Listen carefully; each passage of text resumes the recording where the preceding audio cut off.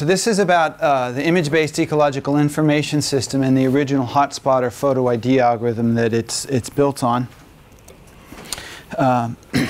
So you guys have a great logo for the workshop, but we're pretty excited about that one. So this one was made by the now husband of one of our postdocs on the project while we were at Olpejeta Conservancy in Kenya. All right, so here's the IBEIS team. Tanya Berger-Wolf, I think, is, I just saw her sign on. She had sent me an email a couple hours ago saying she couldn't stay up and go. But anyway, Tanya's at University of Illinois, Chicago. She's a computational ecologist. She's a computer scientist. You've heard of computational biologist.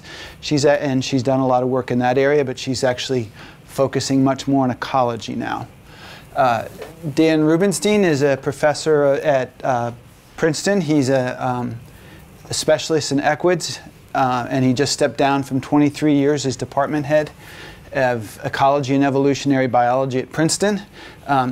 There I am, and I've been department head of computer science for about a year and a half, and he has absolutely no sympathy for me. And so Tanya actually took this picture of me in July in Kenya. This is Jason Holmberg from Wild Me. Some of you know him. So that picture kind of speaks for itself.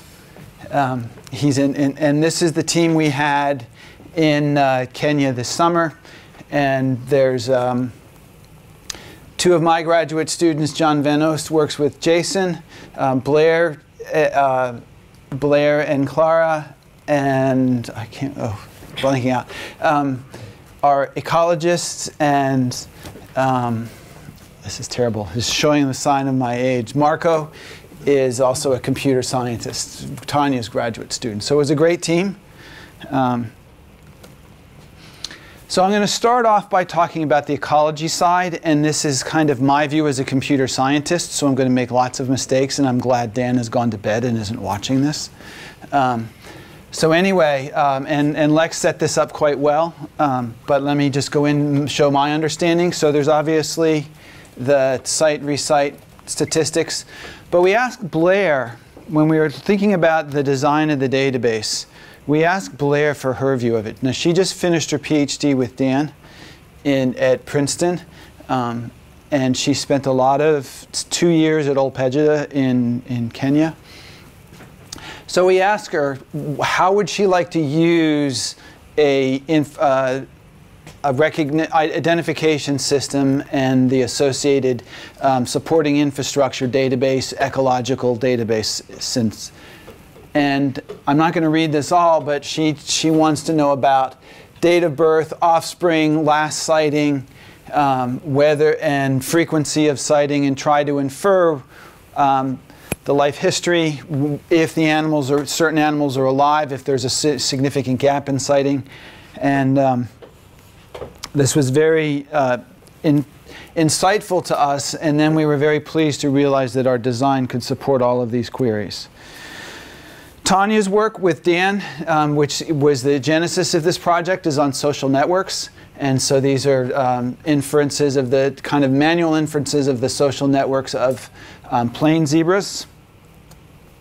You're interested in long-term social network dynamics, and the left you see 3 Grevy zebras and a bunch of plain zebras on the right. And very interesting that by being able to identify these animals, and this well predates my involvement in the project, the social structure of these two species, which can interbreed. So you'll see hybrids between these. So they can interbreed, but their social structure is very different.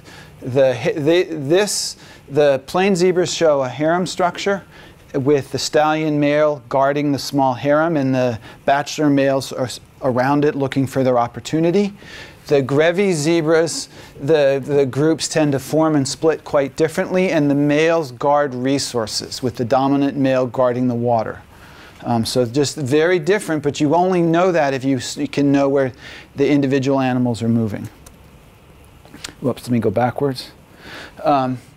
So another interesting question that Dan and his new students are working on is trying to understand the competition for land between the Grevy's zebras and the onagars in northwestern Kenya and South Sudan. And then, of course, there's the classic predator-prey dynamics. We're only showing lions and wild dogs. What you don't see here is there's actually a dead zebra here.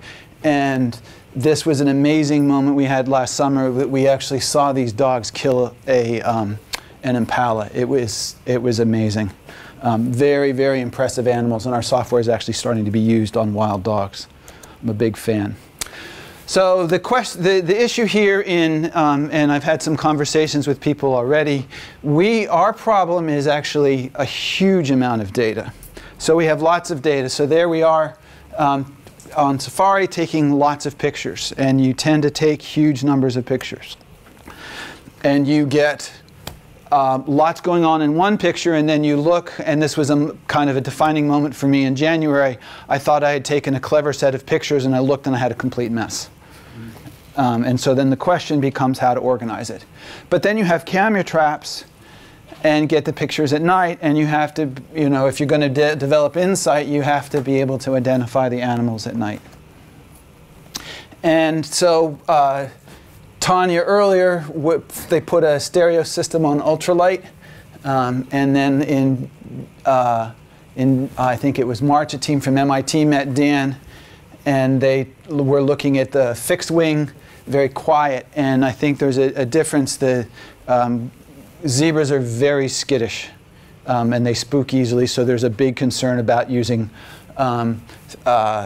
quadcopters, which is really what I would like to do for lots of reasons. But of course, the other problem in Kenya was while we were there this summer, the Kenyan government grounded all UAVs, which was really a problem. So here's a summary on image sources. This is just a small snapshot of a bunch of pictures that were taken, and this is just a few of them. So what you get is there's huge numbers of sources. And so we have humans, we have obviously scientists, technicians, but now we're moving toward trying to get exploding numbers of images from tourists. And this is a big part of the project. And then, of course, there's automatic, there's UAVs, but we also stuck GoPros and put them at very high resolution and lower frame rates on Safari vehicles. So now you get an enormous volume of data. And so we might, at one conservancy, reasonably collect close to 100,000 images a day. Huge numbers of images. So we, over lots of late night discussions, we kind of built this project really in January. And Dan came up with this wonderful phrase, is that our software was determining who the animals were, when and where they were active. So who, when, where, so that the conservationists and the ecologists can determine what they're doing and why they're doing it. And so what we're going after is very fine-grained resolution in space and time for the images. And one implication of this is, can you push toward full autonomy in these identification algorithms, or 90% or 95 or 99% autonomy? And that's kind of our motivating drive. And a number of people have already thought about this, discussed this. Certainly there's a biased source of data, and now if you're collecting data images from tourists, you've got yet another bias problem. And of course, so we've started very beginnings of a study of this. It's biased by where the camera locations are, the sensitivity of the camera traps, and of course the quality of the image. If you're flying, you've got the geometry of the route and location, and then the resolution, although what we saw earlier, the resolution was very good. And of course, if you're taking pictures from a vehicle, you have certainly the observer bias, what you're actually going to take a picture of. And species fatigue, and who is a charismatic species. Despite the fact that most of the data in this talk is about zebras, On safari, people take pictures of zebras and then they're ready to move on. You know, zebras don't have, for the ordinary tourist, don't have the charisma of the rhinos, the lions, the giraffes, and the elephants, and leopards if you're lucky, and cheetahs, of course. So here's a quick example we took. We did this summer. And so this picture here is, if we had it, we lined up on the same tour an experienced tour photographer and tourist versus a novice, and you can see the experienced person has a fairly steady rate, whereas the novice takes lots of pictures in the first hour and then they drop off quickly. And you could do the same analysis, and I'm expecting even bigger differences as we break this out by species. So the result is we have lots of biases according to species, locations, and we have to focus this in and determine how this affects population counts and all the other estimates we can come up with. So that's kind of the preliminary about the data. So let me give you a system diagram about the IBEIS system. So we're looking at the input data from field scientists, camera traps, UAVs, and individual citizen scientists, so contributing pictures now or later. So these images come in. We have kind of image verification, make sure they're not showing pictures of downtown Chicago or Joensuu. So we have filtering, pre-processing, and you saw in some of those pictures we had taken pictures of animals and then pictures as we were working, and you'd like to filter some of those out. So these immediately go into the database, but then they also are processed by our analysis. So we have detection, labeling, according to species, individual identification, which of course is the heart of the discussion today and tomorrow, and then analysis of the habitat that they're working in.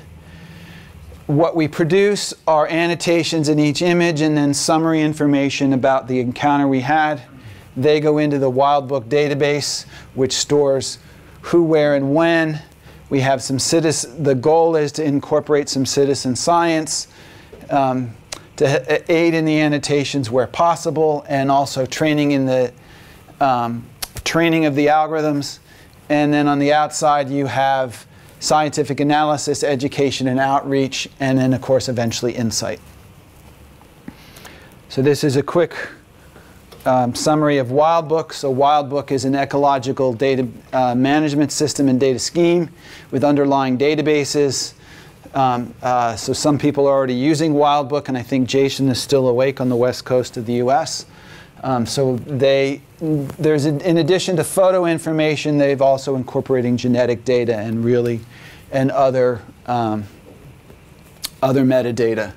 And then exports in a number of ways to GIS systems and then there's the ways to manage your data and exploit it in a variety of ways. And I apologize, Jason, if you're listening, you could do a much better job of representing this than I can. All right, so now we're transitioning to the image analysis part of the talk. No problem. Jason just texted in, no problem. But you notice I asked him last week for a different picture. You listening, Jason? Instead of sitting on a chair with a snorkeling gear and a computer, he chose to leave that picture. So he's a good guy. All right, so this is images are organized into encounters. And Jason's smiling. Good. OK, we'll stop referring to Jason, at least chatting with him via 6,000 miles away or 7,000. So when you encounter a group of animals, and this is one of the things that struck me, not only do you see a lot of them on this, but you see a lot of mixtures of species. That was one of the things that kind of blew my mind. You know, you're taking a picture of a zebra, there's an impala there, there might be a kudu, giraffe, just lots of mixtures of species. And you tend to, and there are lots of individuals, and you don't take just one picture. So there's lots and lots of pictures at once, and so you have to try to make sense of this. So the processing flow is not, when it gets down to some of the technical stuff, I'm going to be talking about individual images. But the processing flow and the organization is about multiple pictures at the high level. So you get a lot of images, so we define a primitive encounter, and this is a little different from what goes on in the Darwin core terminology. But we take the images contiguous in time and space, and that is what we have our primitive notion of an encounter. And so here is pictures taken on the, one of the high plains on the west central Olpegida this summer. And one of the things that we can do is organize those images into spatial temporal mosaics. And this is something that's more in concept than reality. This is an auto-generated mosaic by my company's software. So there are 18 images combined there, and you can think of that image as one time, but then as you're taking multiple images, you can actually insert the images over time into wherever they fit in this organization. And the point is, you don't get the full network and social dynamics from a single picture.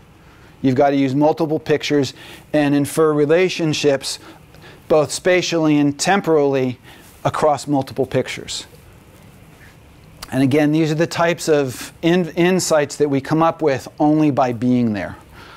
So those of you who I'm hoping to work on whales with, I'm looking for that invitation. But you can see, even in this small picture, we get a fairly high resolution picture of an individual zebra. So within all of these pictures here, we want to identify all the zebras and all the other animals. So what we want to extract is what we call annotations in each image, which start out by simply identifying the locations of the animals and their species. So we know, the software automatically knows that these are plain zebras. Or excuse me, these are plain zebras and those are grevies. Then, and this is getting to some of the questions Lex was discussing, is if you've got multiple pictures of an animal, you can link them across different views. So this is one particular grevy zebra, and we were able to get that zebra from all the different views, and now we kind of have a 360 picture of this. It's not a 3D picture, but it's a 360 graph linking all the way around the animal. So now we store all of these in the database. And then once we've linked up the animals we've seen in an encounter, we're going to match the individual against the database, and you either, if you're lucky, you will see the same view, or let me correct that, by having multiple views and then multiple views of the same animal in the database, you have a much higher chance of actually being able to identify it. And then you have, as you're matching, you expand the database. So for example, if you've only seen one or two views, now you bring these images and you've seen multiple views. And of course, if it's a new animal, you have to, of course, add it as an unnamed animal and then apply whatever naming conventions you have. And then, of course, at the end, in addition, you have to combine this with all sorts of metadata. Simple, obvious ones are things like GPS location and time, but also sex and other observations. For example, now you want to identify the habitat in which the images are being taken. So this is the area we've done the most work.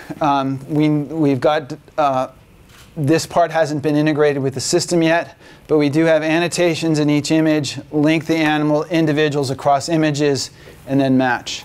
And I'm now going to talk about two algorithms. Oh, let me just. So this is really very much a work in progress.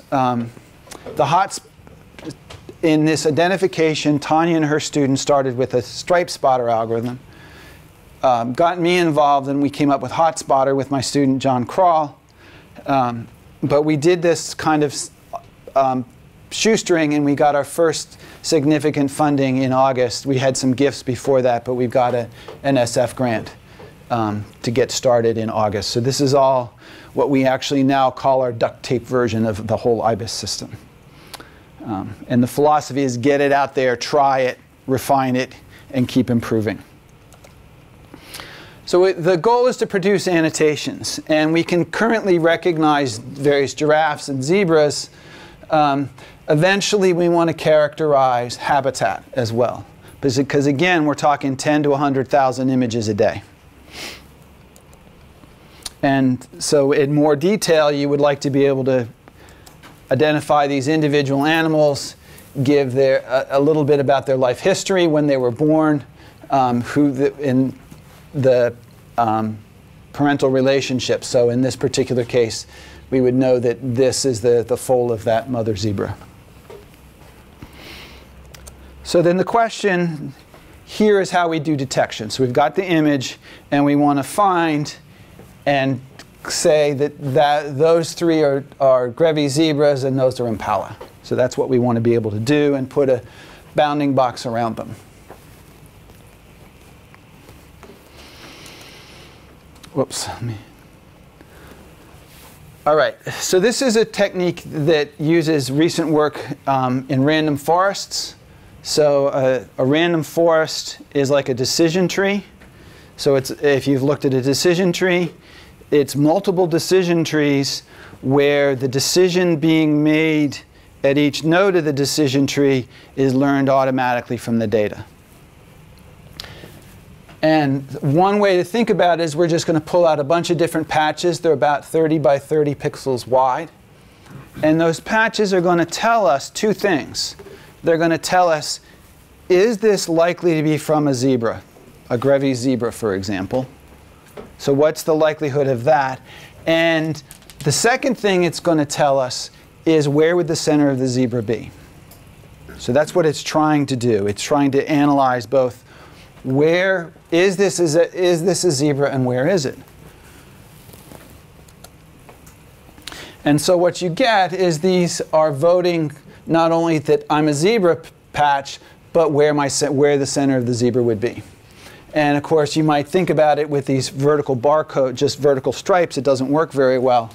But for the patches on the side and the rump and the shoulder, it does work quite well in their prediction. So what you can see here is there are three kind of hotspot centers where, in this, what we think of as a heat map, where we think the center of the zebra is. And then we basically put it down at the center. And so the decision tree might go down, and it would have multiple trees. I think in this case there are 30 trees, and 25 of them would vote for particular patches being Grevy zebra, so we have an 83% vote. And we do this at multiple scales. We do this at 6 scales, so we can find the zebras that occupy a big portion of the image, or the ones that occupy a very small part of the image. And then at the end, you have multiple overlapping boxes at different scales, and then you do what non-maximum suppression to pick your actual box, and the ones that are chosen are in red. And that's the way the algorithm works. So here's some example detections for plain zebras. Some of them are quite nice. We got these 3, and this one that's hidden both by this zebra and the grass in the back. And by the way, this is work of Jason Parham, one of my other students. So I have 2 students really actively working on this, both of whom were in that picture from Kenya. So this is Jason Parham's work. So this is a very nice result.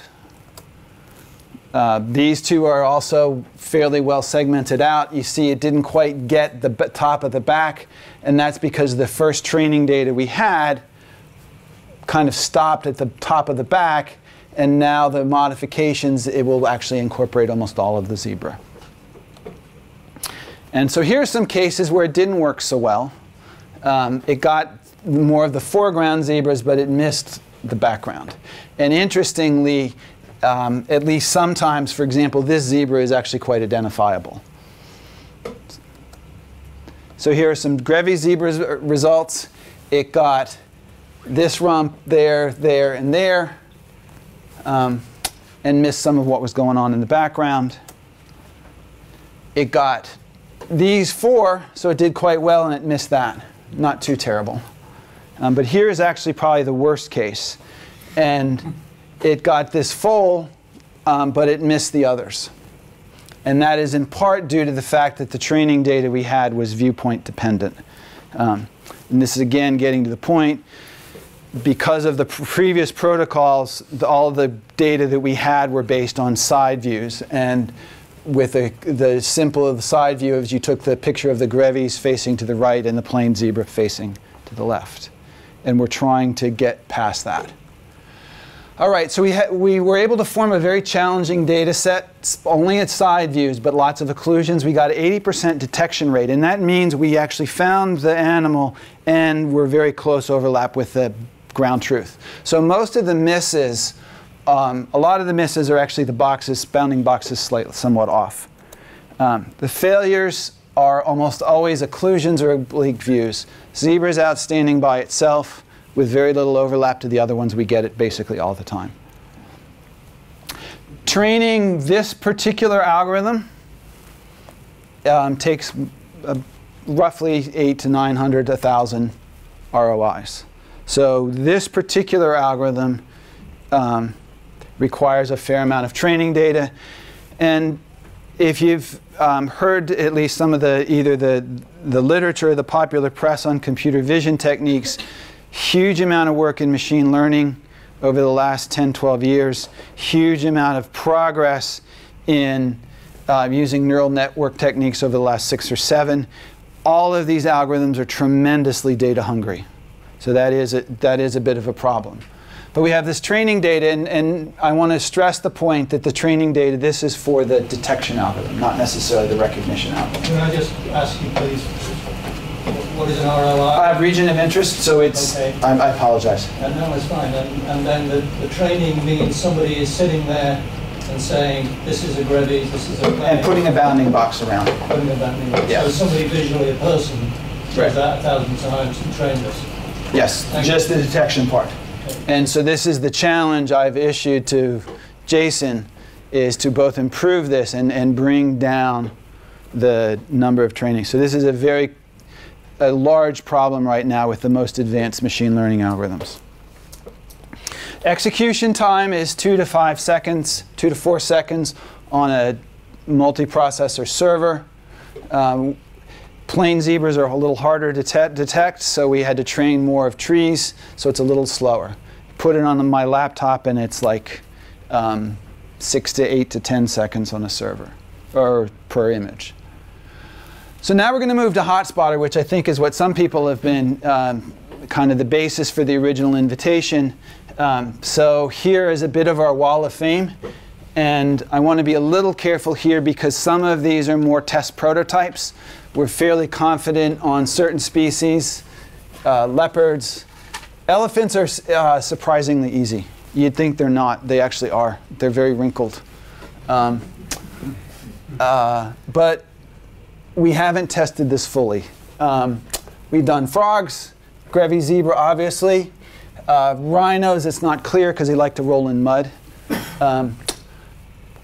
I took these pictures with nothing between me and he, and it was a moment. We've done some work in seals, some prototype. I'd love to talk to you guys about this at some point. So these are jaguars in the US. A little bit on whale sharks, but I don't want to over-stress this one because we're not detecting the spots very well yet. Wild dogs are relatively easy. Nautilus, toads, didn't do so well on toads. Lionfish, giraffes are easy. Wildebeests are hard. All right, so just to stress and think about this, it's very difficult to compare zebras by people.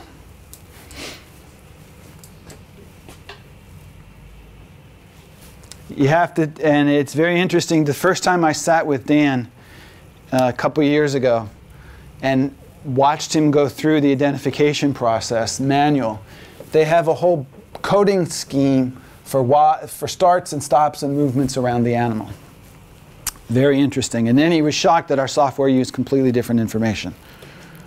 So there's only 3 different individuals in those pictures. This one is alone, that one's seen twice, and all of these are the same animal. All right, so challenges: lighting, occlusion, viewpoint, time and age, quality of the images. For example, that's a fairly young animal, and there's a picture of the same animal as an adult. So now on to HotSpotter. Now, the current HotSpotter algorithm, and what I'm describing is actually a couple years old, there's not a great deal of technical insight in this algorithm. It was really a baseline algorithm. I think from the point of view of most of the people here, this algorithm I'm going to describe is not matching one animal against one animal. It's taking one animal and trying to find it quickly in a database of 4,000 or 6,000 or 8,000 animals. So it's really, this algorithm is designed and optimized for one against very many. So it's a fairly classic algorithm, at least over the basic over the last 10 or 15 years in computer vision. We want to extract key point locations, and I'll show you what those are. Those are places where there's a lot of high variability in the images. And we want to then describe them. Then what we're going to do is run indexing against a very large approximate nearest neighbor database. So one of the classic computer science problem is given a long vector, 100, 1,000, 10,000, find the nearest vector. It's a very, very difficult problem. Lots of people have been working on it. So we want to build this search data structure to make this relatively fast. Then when we're matching an individual image against the database, we want to take the key points, match them against the database, pull out the matches and score them.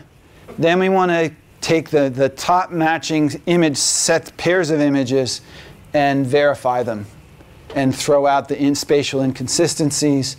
And then we produce a ranking of the individual names of the animals. So I'll go through these in a little bit of detail. So we start off by finding key points and building descriptors of them. So let me give you an idea. You might pull out these regions, and so the center of this region is a place where the intensity is varying quickly in all directions.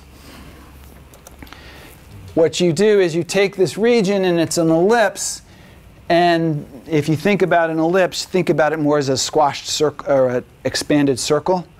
And what you want to do to try to correct for different viewpoints is you want to normalize that to a circle and then orient that appropriately, so that whatever view or direction you're looking, you would see that more or less from the same picture. And this works up to about 45-degree skew.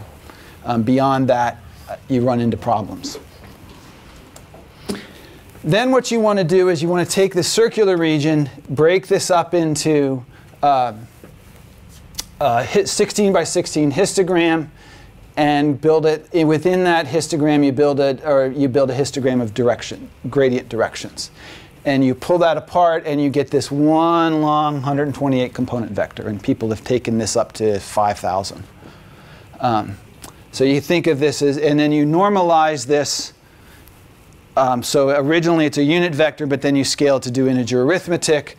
And this normalization is an intensity normalization. So if I just brightened that image, I would still pretty much get the same answer there within a certain range. We take our database images, the images we're going to match against. We're going to build a search data structure from all of those key points we pull out.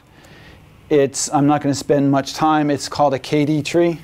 And we build a forest of these KD trees.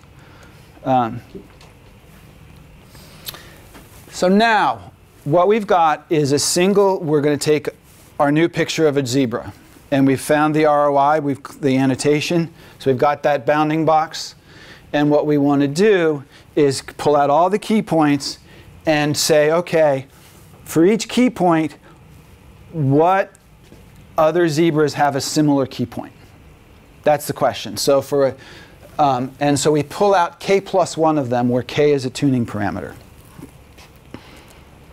So we take our query, the image we're trying to match, and we take each one of those 2,000 descriptors, normalize it, go into our database, and we pull out k plus 1, and k is usually around 6 to 10. And that is a subject of current work So we might have a nearest neighbor distance of 1400 and then a nearest distance of 42. So let me explain a little bit about what that is. But I get k plus 1 matches. So I have k matches and then k plus 1. So I could have k different animals that might look similar to this one. So it could be Fred, Sue, Tom, and then the next one could be Tom, Paul, you know, whatever. I'm using very English names, I apologize. But one key point could match k, will have k matches. The next one might have another k matches, and 2 or 3 of them might be consistent. So those 2 images now, those 2 different names are going to start to build up votes. And the question is, how much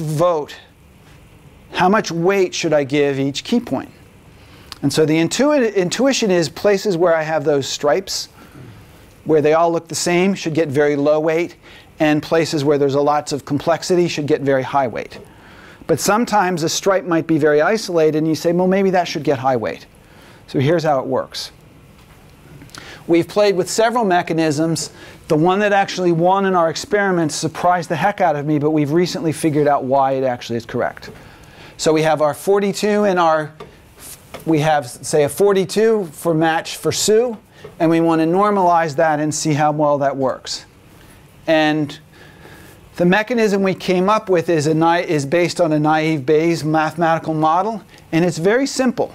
It's the distance to the k plus first minus the distance to the kth. A very strange sounding idea. You could look at the ratio, you could look at the log ratio, or you could simply count matches.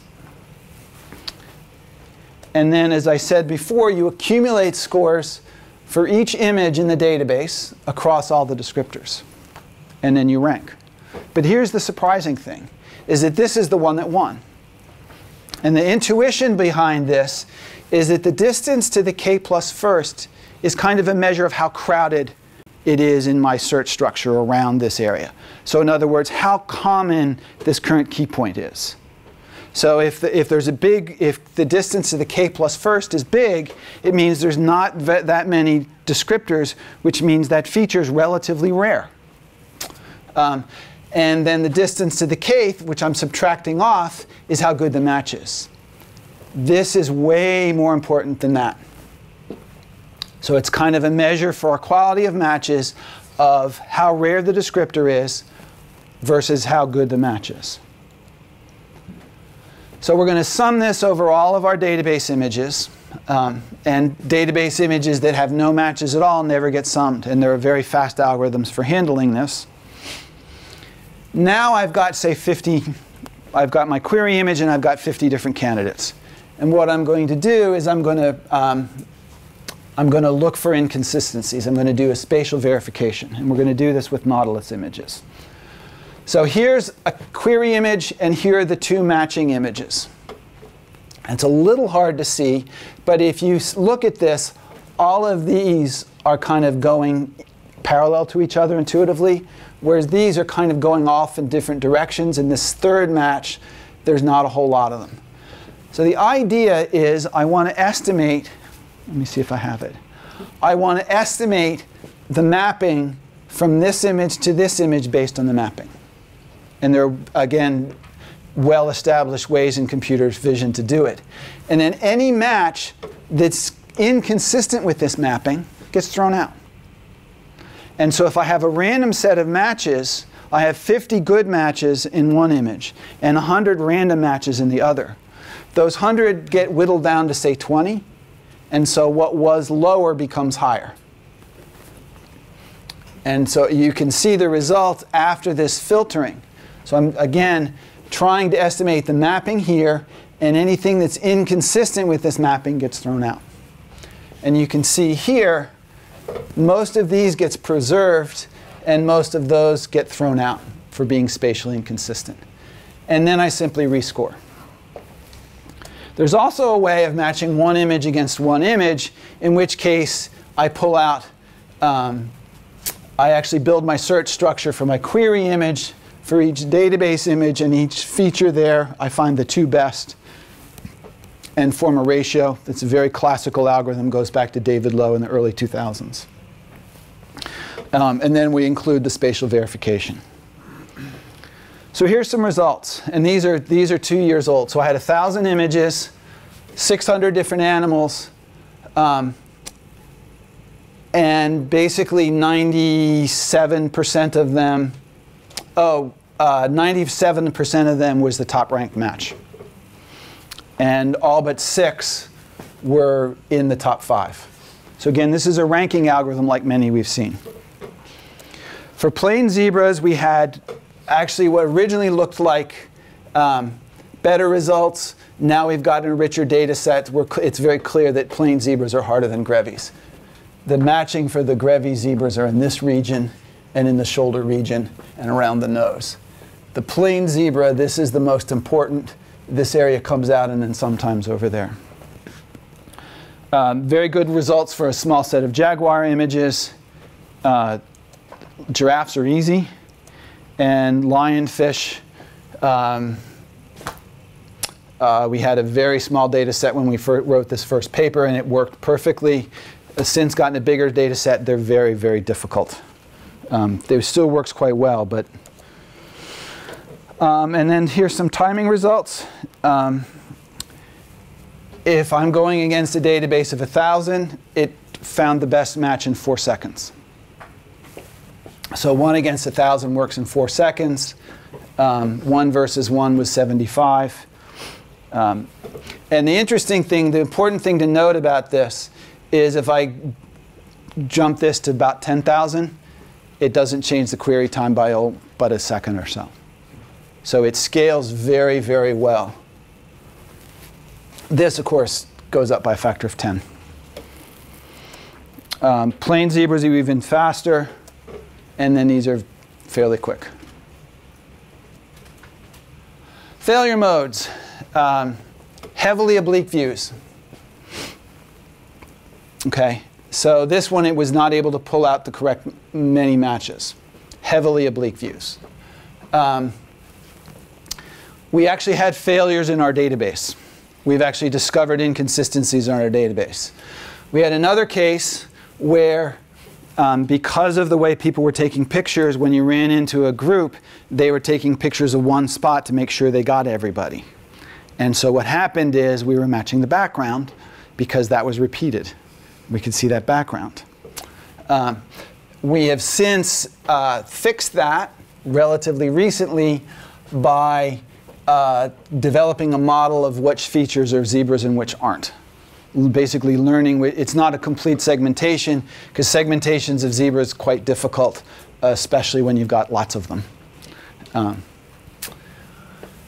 We had another case, so this one's fixed, and in fact it turned out about half the failures were that. We had other cases where we had multiple zebras, the label on one, you could actually see its a head of another zebra in the back. And so we had the picture of the animal for whose head was appearing, but the label was the other animal. So it was kind of a false error as well. But large variations in pose is huge. And I think I need to skip I'll quick demo the software. I think I'm running out of time, so let me. If you're interested, I can demo the software on my laptop. It's through all these major stages. So looking ahead, all these algorithms I still consider to be prototypes. Hotspotter 2 is coming out in January with an improved scoring mechanism, much higher level of automation. Very, very heavy use of multiple images and viewpoints. You get lots of repeated images. And then a lot of these algorithms need to have an incremental database construction, and that's not that particularly difficult, but the current algorithm does not have it. Whoops. And then in January, Jason Parham and I are going to back to Kenya. We will have an integration of the current version of Wildbook that Jason Holmberg and John Van Oost are working very hard on. Currently, we are doing like 3 species in the current IBEIS fully trained. We're hoping to land with 6 detection models fully trained. And then this is being tested at Leoa Conservancy.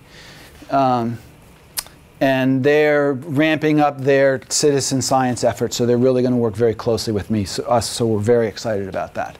But from the algorithm point of view, Hotspotter 2 will be coming out, much improved, pretty excited about it.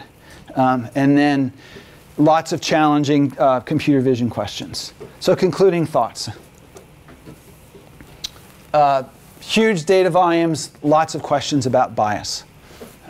Lots of computational questions associated with those huge volumes, but from the biology point of view, the big question is bias. Goal is to, from the software point of view, is to determine who, where, and when, so we can enable the ecology questions of what and why. We're getting fine-grained resolution in time and space in these images, and heavily exploitation of redundancy. But we've already had some real successes with this. Dan and his students in the spring ran some kind of blanketing photo surveys in 2 conservancies, one of which thought they had a small number of zebras and one thought they had a large, and it turned out it was reversed. And in fact, the one who thought they had a lot of zebras also had too few recruits. So then, for me, the interesting question is how far can we push the computer vision technology? I'm sure the detection in the hotspotter will improve. How many species and what level of autonomy? I've been surprised at what we've been able to do. We did a quick test on polar bears and had some success, but it was a small number of images. Here is, to me, what I think is an intellectual challenge from the computer science side. Can we learn to automatically detect and identify individuals for new species? Do we have to have right now it's hard to do, some species are very hard to do. But there's many, many species we'd like to do. Can we have a faster ramp up than training individual algorithms? And so here to me is the ultimate test of whether or not this thing is going to really work. And if you ask Dan, he would give a different answer. If you ask Tanya, she would give a different answer. But to me, here's the ultimate. I am out on a safari. I take a picture of an animal or 5 animals. And within a few seconds, it pops up. Here is the name of this animal, its life history, its parents, its grandparents, who it's been seen with, where it's living, where it's working, or how much it makes per year. But this to me is kind of the ultimate test of success from an intellectual point of view of an algorithm like that. And I'd like to say I'm not going to quit until it's done. But maybe I should say that if we can get enough research funding. And of course, research funding for this work is actually a very big problem for all of us. So thank you. And I'll quit with this unbelievably gorgeous logo. Thank you.